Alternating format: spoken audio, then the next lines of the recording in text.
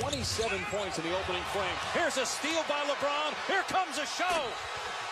James with the throwdown. And then the steal. You get on the break. This gets this team going. He's not even looking at the. I think he was looking at Michael Jordan. I was thinking the same thing. Michael Jordan's a little left of that Charlotte bench. I think that was a look at Michael like, turn out the lights, my friend. We want to get this thing over with in 4. We want to rest up and wait for Toronto or Brooklyn. I think you're right. I think that's exactly he was what he looking was right looking at him. There's no question.